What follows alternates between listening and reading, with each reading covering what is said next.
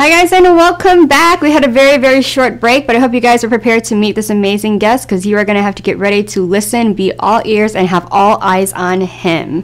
This amazing guest, like I said, has been in the industry since he was 5 and he has been in it for 60 years, seeing the industry change, been a part of it, knowing who to know, what to do, where to be, and he's still working to this day and is bringing the talent here at social media shows. So everyone, please welcome Doc Phineas.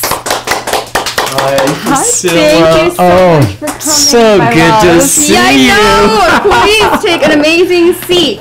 You guys, what's so funny about Doc Phineas is that I actually met him through social media shows. I had done a movie premiere. I was hosting that red carpet, and he had come up.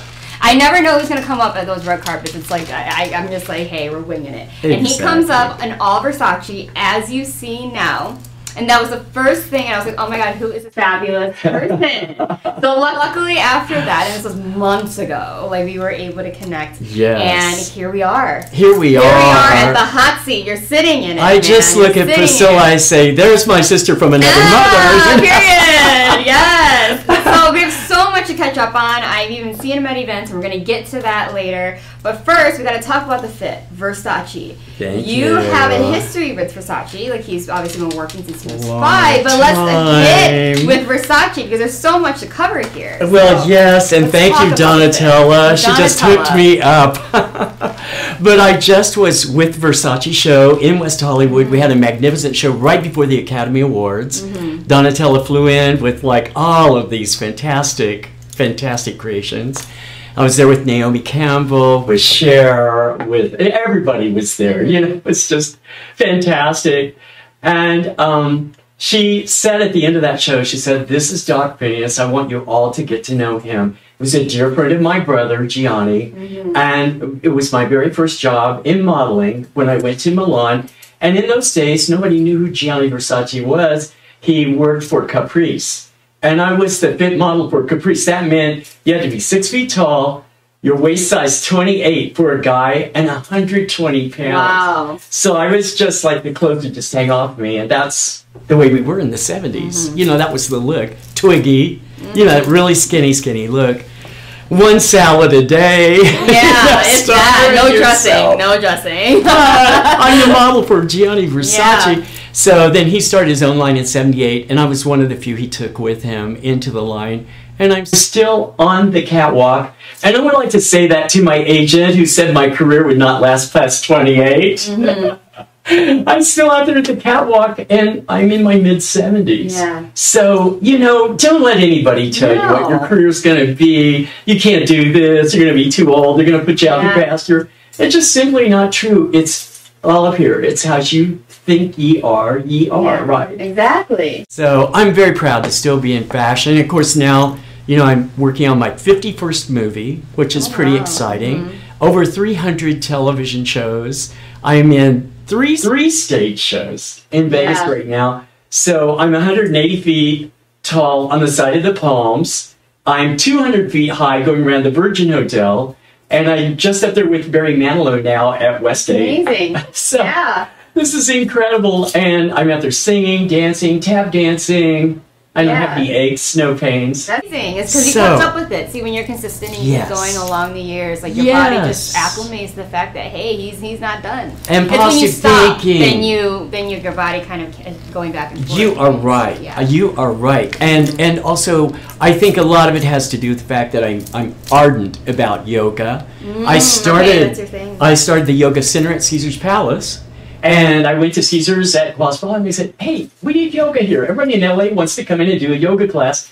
They built me a $1.5 million yoga center. I ended up teaching Elton John, Cher, Dolly Parton, all these people. Yeah, that'd be amazing. I hope you send Maria a lot of photos, because I would love to have this pop up in your interview. A lot of photos of you on the catwalk in Italy, and like, you know, with all the greats, and it's amazing. So you had mentioned that, you know, you're on the Palms. This is a big thing that I want to talk about because he is kind of the celebrity. I want to call you a host because you're kind of always there. Yeah. I was invited once at the Ghost Bar. They have this amazing party called Glam, and celebrates the LGBTQ+, along with the allies there to just celebrate life. It's amazing community. Just celebrate life. And especially now with being Pride Month, it's amazing to talk about this and promote this, because this is somewhere that everyone can go, meet people, feel safe, network, and just celebrate people who are just there to have fun and just give love to each other and to Vegas and just celebrate the amazing people here. And he was there, and like I run into, of course he was in Versace, of course. And it was absolutely amazing, because that was the time when we actually had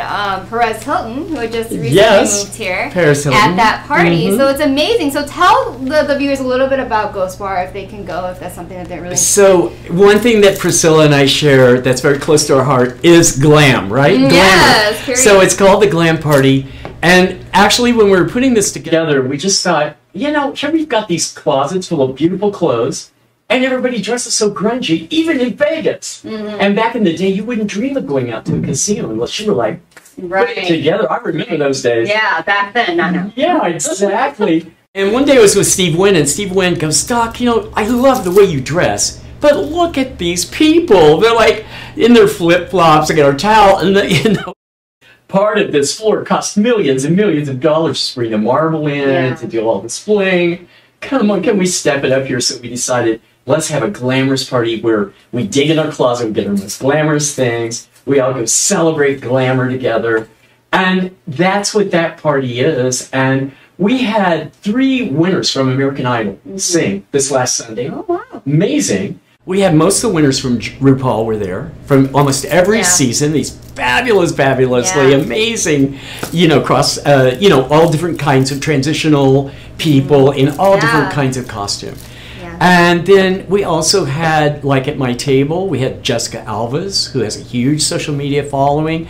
Pink came to say hello. She saw my song, and I opened up the whole thing with the disco number singing We Are Family. Oh, wow. Everybody was on their feet dancing and singing. I had my moment of Sister Sledge. And then I go back to get the elevator, and here comes Kim Kardashian. You know, so I mean, these kind of people are like, you know, coming to this party. We've had Lady Gaga there. You know, it's just amazing that this party just started out as an idea. It's now the number 4th top party in America to attend. So people are flying in from Miami. They're flying in from Houston. I have been there because I was invited. I'm just, I don't know what I'm doing. I'm just coming, right? Like, you look so glamorous. I have to say hello to Priscilla. Look at her. Actually, I did wear Versace that night too. You I did. were drop dead gorgeous. That's all I had to say. It was a great time. You know, you get to see a lot of performances. There's a lot of drag performances, a lot of people, and they're all very local here that are in shows currently, and they're people that you can meet. So it's great to celebrate.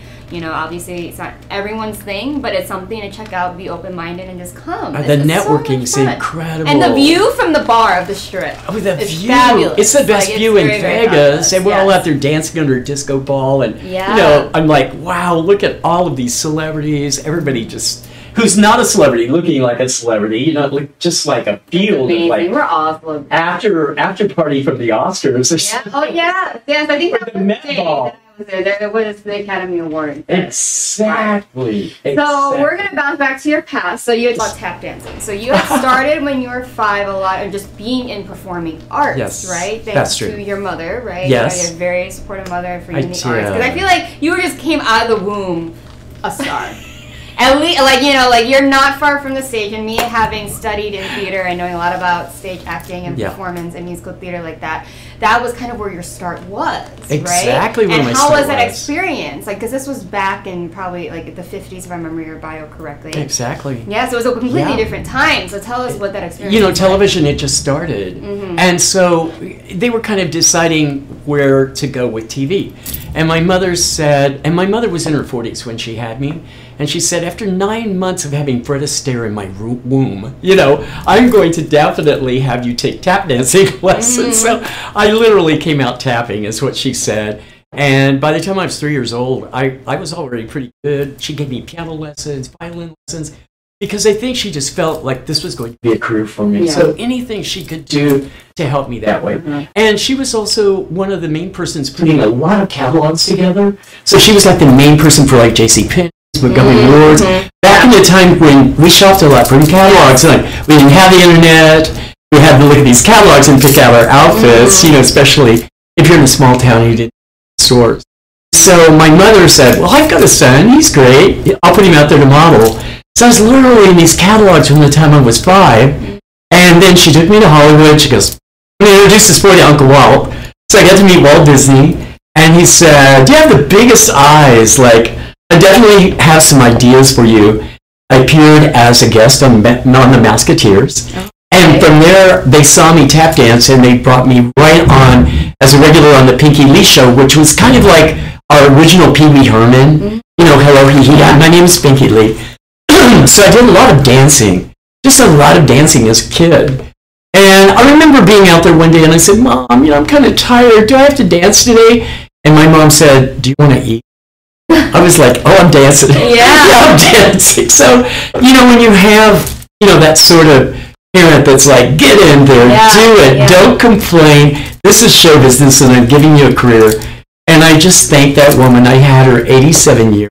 Yeah. We had so much fun together. We went on cruises together all over the world. She was here in Vegas. She taught yoga to senior women every day of her life, including her last day of life. She taught yoga. So I thought, when you have a parent like that, you just do it. You just get up and do it, make it happen. And so here I am, Mom. Thank you so much for this career. Watching for sure. It's fabulous. Absolutely. And I'm working on my 51st movie. 51st movie. Who gets that? Maybe Tony Curtis. And then 200. We figured out the other day, actually 300 television shows, if we include all of my interviews with wonderful people like you. And right now, 3 stage shows, but tons of stage.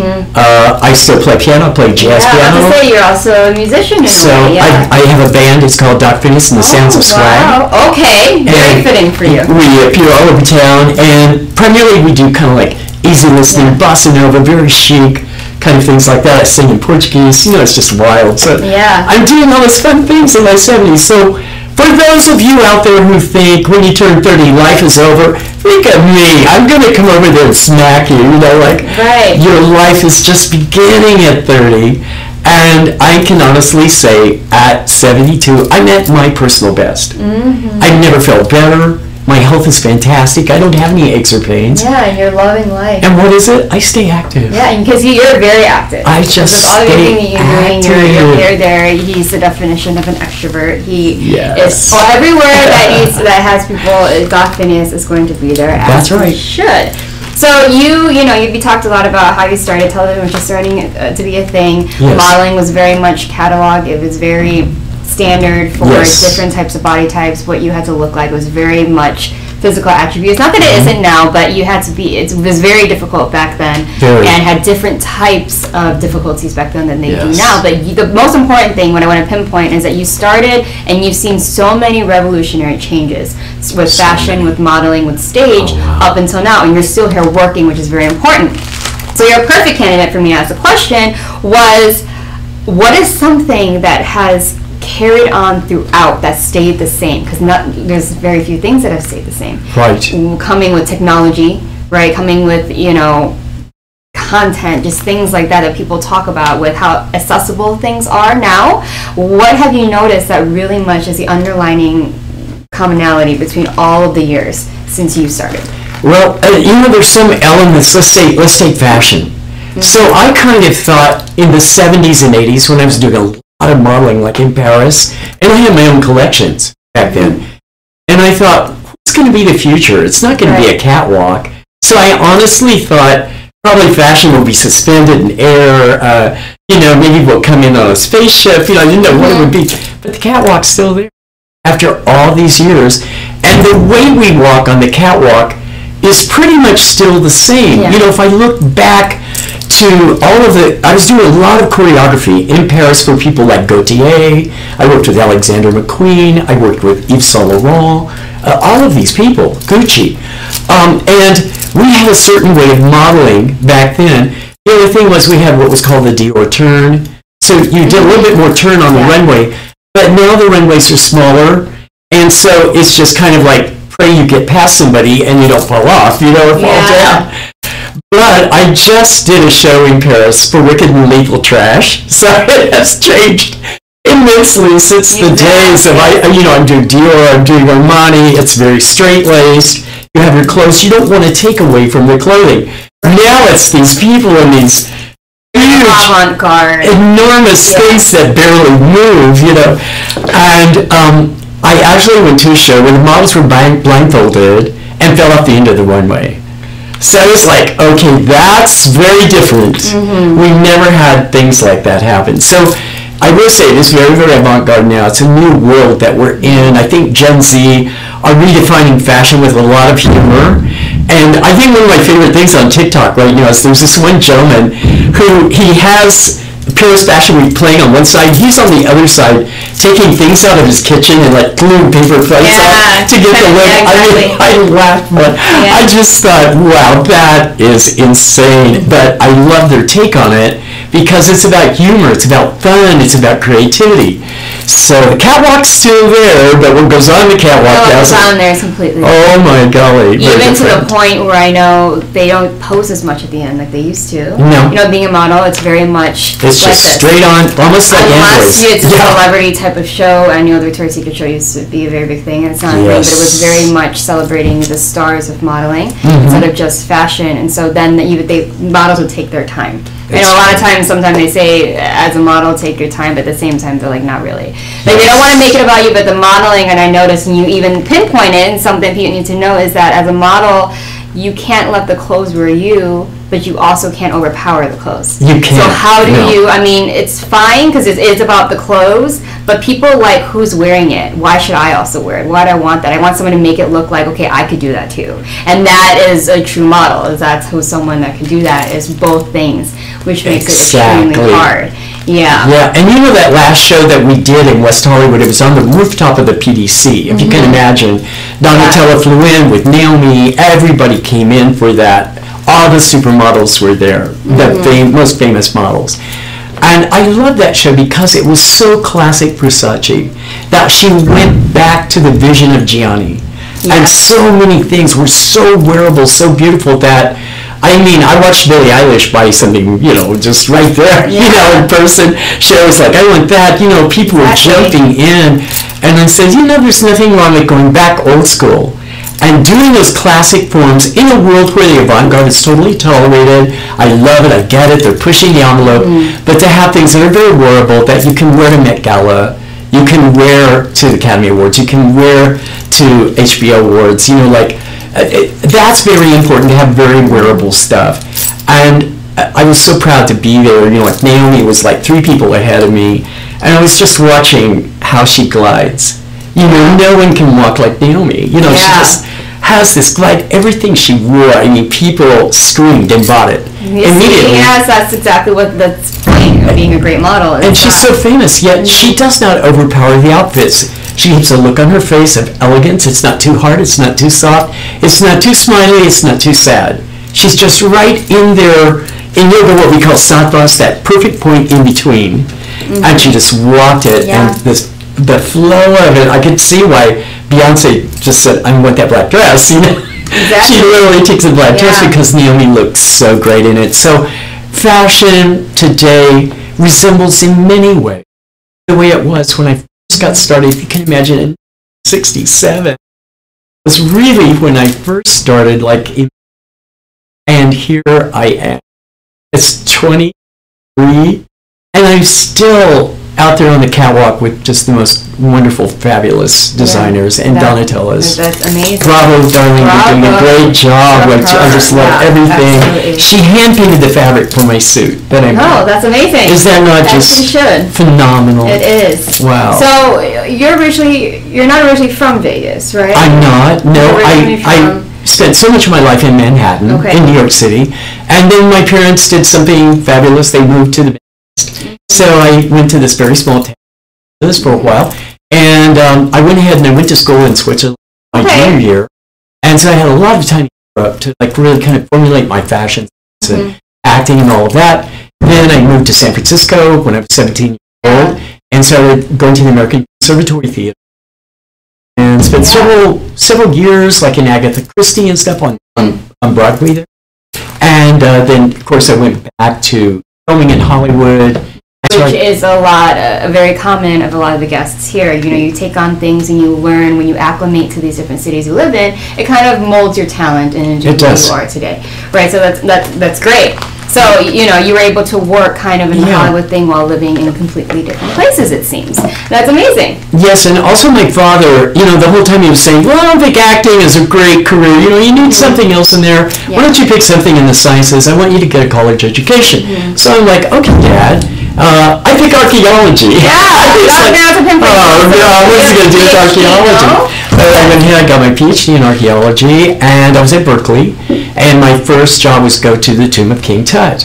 And if you can imagine, literally go from being on Broadway in San Francisco, you know, so like this tap dancer, all the things I was doing, getting my degree in archaeology, and here I'm climbing through Valley of the Kings, and I'm like, I'm Indiana Jones. Yeah, I mean, archaeology is, Oh, it's a great profession, and that's why I ended up on Pawn Stars. A lot of people know me as Doc Phineas on Pawn Stars, an antiquities expert. I'm on Mysteries at the Museum. I'm on so many shows where I come out as an expert, and, you know, I'm literally the real deal, telling people that's worth something, that's not worth something. That's worth several $100,000.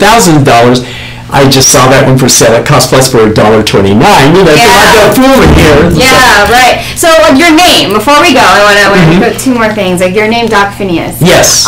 Where did this name come from? Because I know that's kind of your stage. So, it's a tribute to my mother. My mother said that she always thought I was like David Niven in Around the World in 80 Days. So she called me Phineas Fogg. That was my nickname at home, was Phineas Fogg. So then I sort of became this big steampunk, you know, and I did my mustache about 10 years ago, and I think I sort of became the world's most famous steampunk. You know, I ended up at 50 different conventions all over the world, every year making appearances, and they said, well, you just can't be your regular name, you have to be a cool steampunk name. So I took the name Doc Phineas since I was a doctor.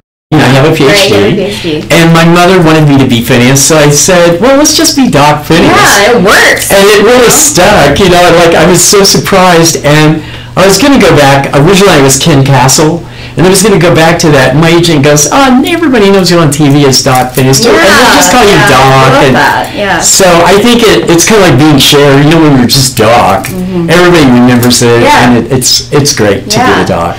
My experiences in India. I have a new book out called From India with Love, and it's all my experiences I had in the 60s and 70s going to India, and a time when the Beatles were there, and Mia Farrow was there, and Frank Sinatra.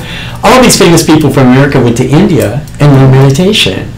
So that was kind of in the 70s, you know, and I carried that meditation, that peaceful Qigong.